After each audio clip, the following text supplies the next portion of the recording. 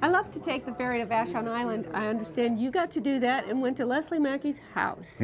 Now, Leslie Mackie is the owner of... the Macrina Bakery and Okay. Café. We've heard that name a lot. We have. And A Leslie, Seattle icon. yeah, and we knew the weather was going to get nice, so why go to the bakery when let's just go to Leslie's house on Vashon Island and see, do they really have big kitchens at their own home? We were about to see it, and what a fun recipe we had to share with you here, this almond cake with raspberries and chocolate ganache.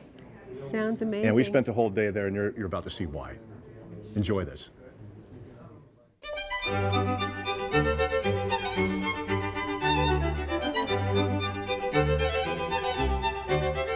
Here is Leslie Mackie, founder of Macrina Bakeries. And I know the location of my own neighborhood on Queen Anne, but you have a few now. We do. We have, well, our original is in Belltown, over on First Avenue. And then about 5 or 6 years ago, we opened up kind of our flagship baking facility, which is over in Soto. It's on First Avenue South. And you have a recipe you want to share. Yes, I do. What is this going to be? You know, this is our almond cake, it's topped with a little bit of chocolate ganache and then a fresh raspberry and chocolate shavings. What we're going to do is we are going to prepare the tins. And so using a jumbo muffin tin, it works perfect. It's perfect size for it. I'm just going to put a little bit of oil right up on here just so that it will release the edges.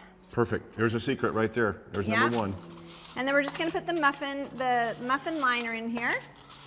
Okay. So we're working with cake flour, and with the cake flour, I'm going to sift that. About it. And then I'm also going to add a little baking powder and baking soda. Okay. All righty. Now this recipe, is this something fun you created, something that's been passed down from family, or how'd You find know, it? that's a great question. In all honesty, because we've been at it for 20 years, I can't remember exactly how this came to us, but it's definitely a favorite. Also, we're going to put a little salt in this. It's important with bread as well as pastry. Why is that? Why would you say that about salt? You know, it helps to balance out the flavors. And in bread, it actually slows the yeast, the proofing process, so it's really important. But it balances the flavor of the actual recipe. Don't forget the salt. Yeah. So it's important to, it's definitely important to sift this. And we're using the almonds with the skin on them and then toasting them for, about 15 minutes at 350. You just get this really delicious nutty flavor. And almonds naturally have a nutty flavor to them, but it comes out more. So anyways, I'm going to mix in, just with my hand here, you know, the almonds along with the others. So this is our dry mixes. So next we're going to get the liquids together. So we have 2 eggs. I'm going to move that over. Do you have chickens here on Vashon Island? I do. Are these homegrown? You know, I'd like to say yes, but my chickens will start producing in another month. Wouldn't that be handy? I know. Well, it will be. Got a little bit of yogurt. Now this is a recipe that we adapted using yogurt. I think originally it probably called for sour cream. So it's just a way, I mean, you'll see that there's a fair amount of butter in it, so it's not necessarily low cal. What is this? So this is, so this recipe actually calls for almond extract. But because I've got such a delicious flavor developed with toasting the almonds, and I thought it would be fun to put frangelico in. And so you can, I mean, this is what baking and cooking is about, is kind of improvising a little bit, you know, rather than going to the store just to get your, you know, 1 teaspoon of something. You can improvise with. It's the big bottles in kitchens, Leslie, to get my attention, so I always have to ask. So I'm just going to mix this up. And it takes just a little bit of time to get it all mixed up together. That's all emulsified now. I'm going to set that there. So now what I'm going to do is I'm going to cream the butter and the sugar. This adds the lightness to the recipe, to the cake itself. So we've got a stick and a half of butter. I'm going to cream this butter and sugar for about 3 to 5 minutes, something like that. What we're looking for is a pale color and a light texture. So this looks great. Let me just give you a peek at it. It's just the color just looks so white like whipped cream. Yeah. So it is. See it's that quite pale and a light texture. Creaming the butter. Yep, that's what we're looking for.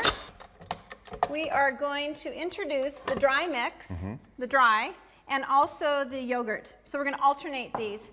And so you don't get lumps in the mix. I add a little bit of the dry and a little bit of the yogurt. And you kind of create a paste. So let them become friends there a little bit before we bring out the whole gang. Yeah. Okay. And I'm just going to, the whole key to making delicious cakes is scraping. Because if butter gets, if it doesn't get incorporated in, then you get these little pools of butter and it makes a hole in the cake. So it's not a good thing. That's why. Yeah. I've always wondered that. Okay. So here we go. Add a little more. Add a little more. One more scrape just to make sure there aren't any butter pockets anywhere. Okay. So now what we're going to do is we're going to introduce the eggs. We're going to add this in 3 different additions. So if we were to add it all at once, it wouldn't emulsify very well. Now, what's our magic word? Got to scrape. Got to scrape. Okay. So look at this nice batter, light and fluffy. This is an ice cream scoop. Is an ice cream scoop.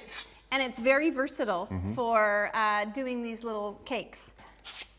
Just like so. Right in the, see, look how easy that is. I was thinking it's going to be a real runny batter here, Leslie, but this is, it's holding together nicely and scooping out into the tin. Here we go. The jumbo tins should be fairly consistent. There we go. We're just going to flatten the top just a little bit. I mean, truly, as it bakes, it will kind of settle, but it'll just help to make it bake a little more evenly. Okay, so let's put these in the oven. There we go.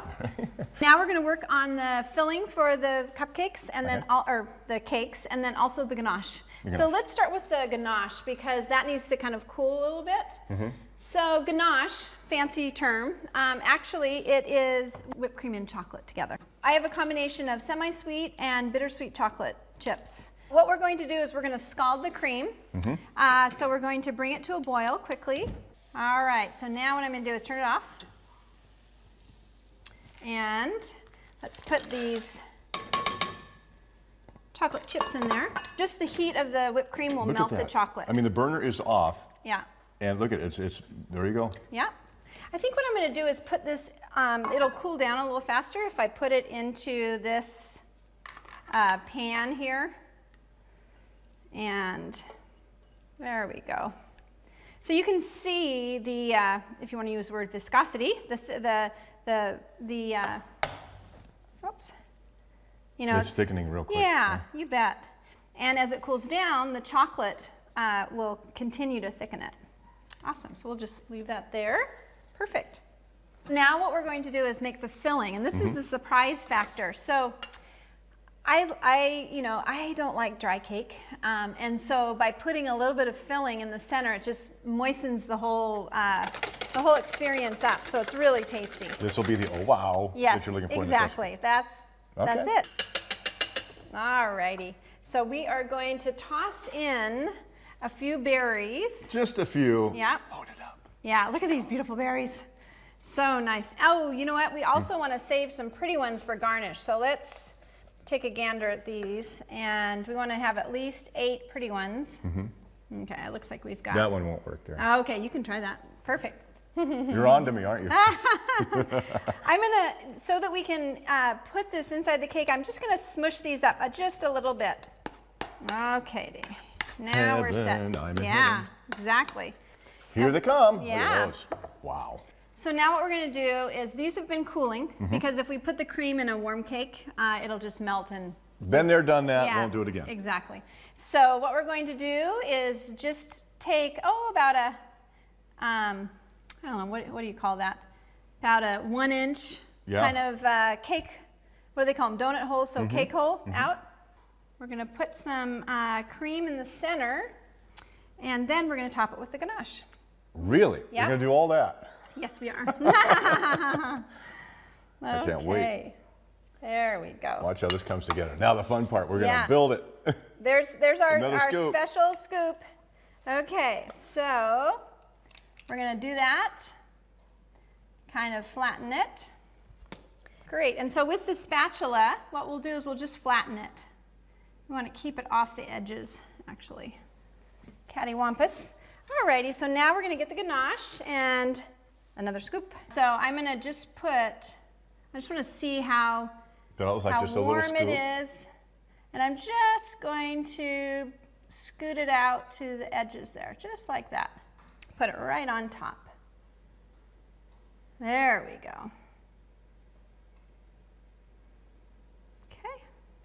Well, and this is how we do our little shavings. This, you can actually make them a little, well, that was generous. I think I'm gonna, right. Just remember which one's mine. That one's yours.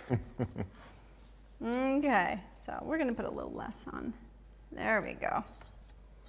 And these kind of knives are awesome because they give you the ability to lift and place something. And this is a block of what chocolate? This is bittersweet chocolate. Bittersweet chocolate. It's a big old block. Yeah, it's a big old block. I actually like to see the center of the raspberry. I know that French chefs will not agree with me. They like to stand them straight up. And put they them will make them just perfect, and I like to have them.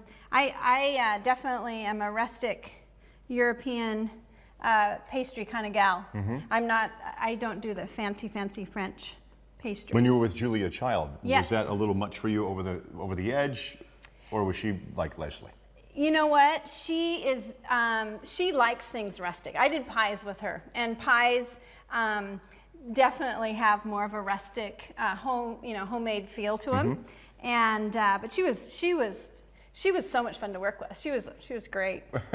Look at that. What we'll do is I'm going to place one on the plate, and I think we should try one. What do you think? I mean, do we have to? I know. I think we should go with Why do you think I came in the first place? Yeah, here's the generous one. Okay. And there is a sauce, and a little bit of whipped cream. And I think that's nice. I'm going to grab a flour if you. Oh, you grab yeah, that? or yeah, if you wouldn't mind grabbing that vase, that would be terrific. What's your flower of choice? Yes, there we go. These little borage flowers, they're beautiful. So you just pull them off, and there you be. So here comes the important part. If I remember, you said the gold was delicious. Yes. Right? Yep. Okay, so we sifted the flour, we scraped the bowl, and do we meet the goal? Yeah. Good. Let me You have ought a to try try that. too, yeah. There you go. There it is, the almond cake with the raspberry and chocolate ganache. And I can do this recipe. I know I can do this. This is so much fun. Leslie, Mackie, so much appreciated. Thank you so much for coming in here today. Macrina Bakery there with the 3 locations in Seattle, Yep. and a viewer like you sharing a recipe and how much fun, and look at the results. It tastes as good as it looks, okay? Look at that. Outstanding. Thank you.